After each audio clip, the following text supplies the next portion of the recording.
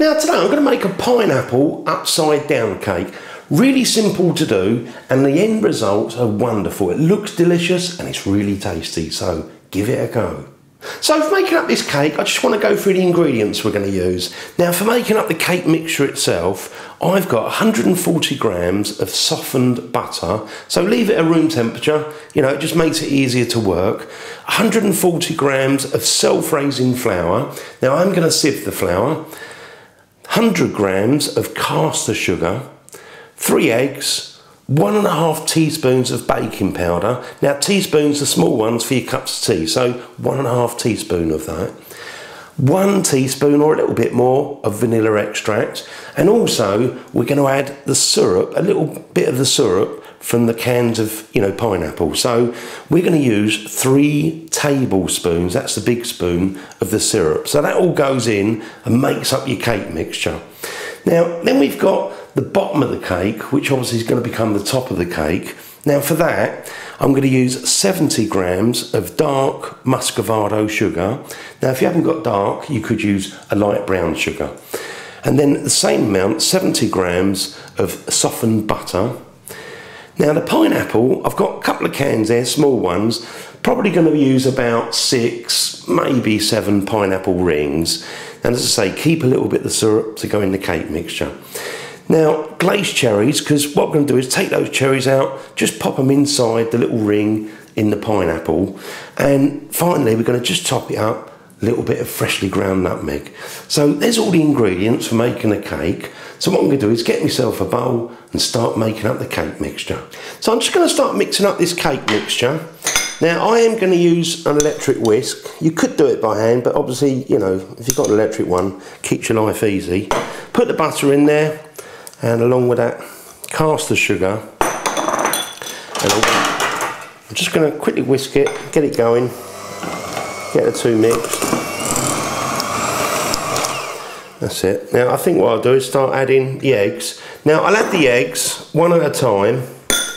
When you've got the first one incorporated, you can get on with the next one. So just add one of those in.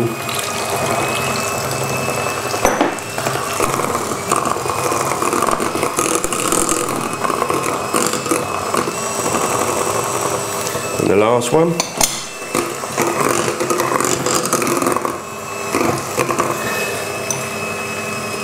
And then we've got that syrup. So I've got 3 tablespoons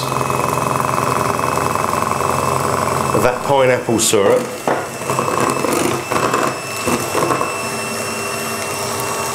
Vanilla extract.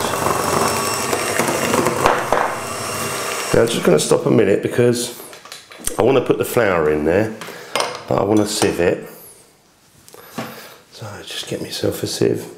Just pop that on there, and I might as well put the baking powder in there as well. And then what we'll do is just tap that.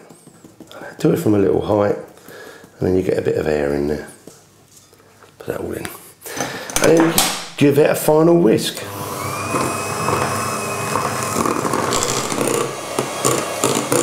There you go. That didn't take long. So now I've got the cake mixture all done, just going to move that bowl aside. And again, bring myself another little bowl, because we're going to mix up the muscovado sugar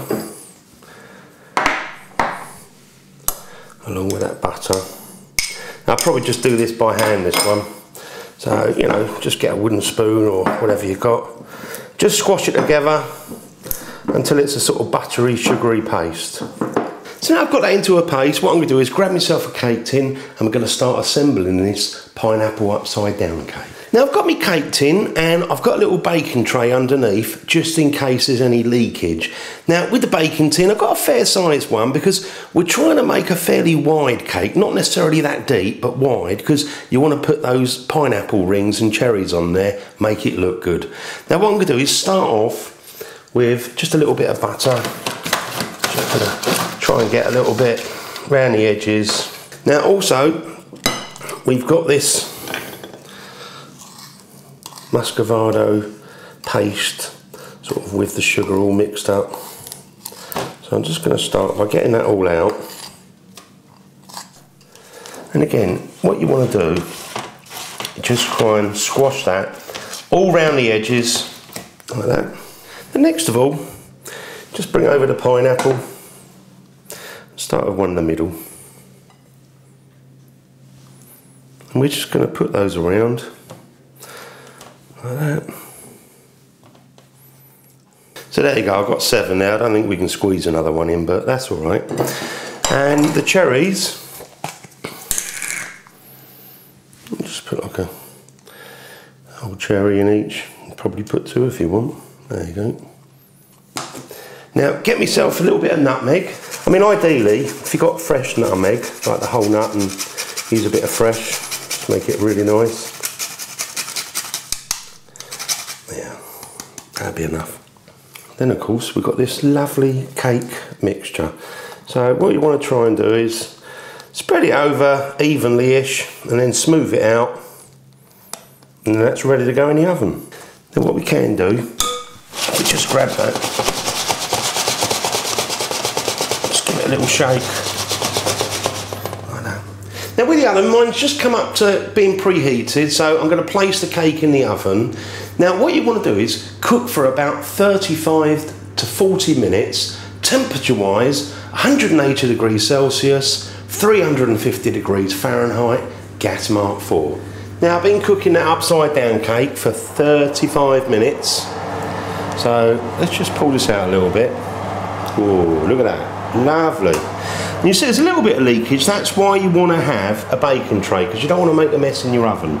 Now I've got myself a knife, I'm just going to stab the cake mixture. It doesn't matter because this is the bottom of the cake, so it doesn't even matter if it don't look that great, but this looks pretty clean to me. Just stabbed it 5 or 6 times, looks pretty clean. So I'm going to pull that out. Now I've waited about 5 minutes and I think it's cooled down enough that I can handle it, so you know, make sure it's not too hot. Now with this spring side thing, just kind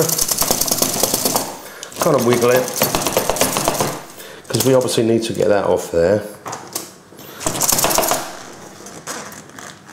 Oh, the bottom's pretty hot, so do be careful. Oh, that's it. Oh, that's hot. I might just leave that another few minutes. Now this time I've come equipped with a little bit of tissue, just to make sure, because obviously there is a bit of liquid at the bottom there, and it's still pretty hot actually.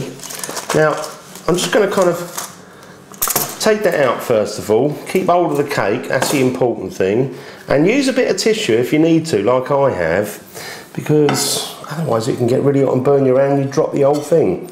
Put a plate over the top, quick flip, and then what we can do is just take the base off. So let's move this back, just gently pull that off. Oh wow, look at that.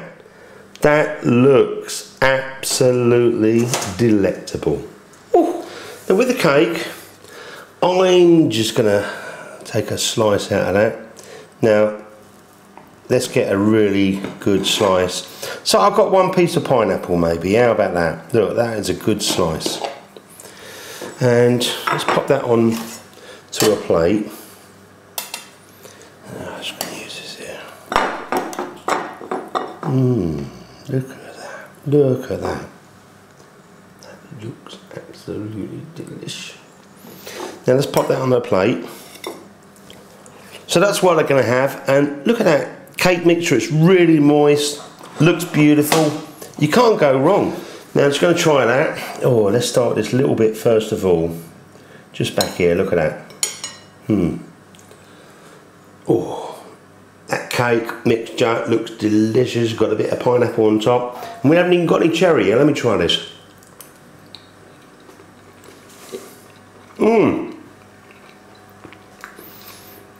The pineapple, when you have it with the cake and you chew on it, you get all the juice comes out. Oh, it's wonderful. It's so moist. It's beautiful.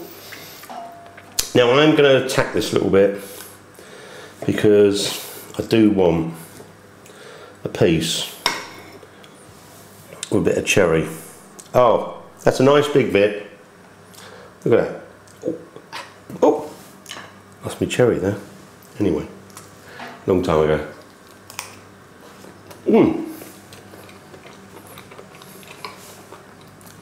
I tell you, go and make this. It's one of the most moist cakes I've tasted. It's absolutely delicious. And don't forget, you know, you've got that baking tray that you captured all those juices. There's no reason you couldn't pour that over the top, you know, add it, oh, lovely, and a bit of honest cream, or just have it with a cup of tea. You can have that cake any time. It's a pudding, it's a little snack with your cup of tea, wonderful. Thanks for watching my videos. I'll see you on the next one, The Original Naked Chef.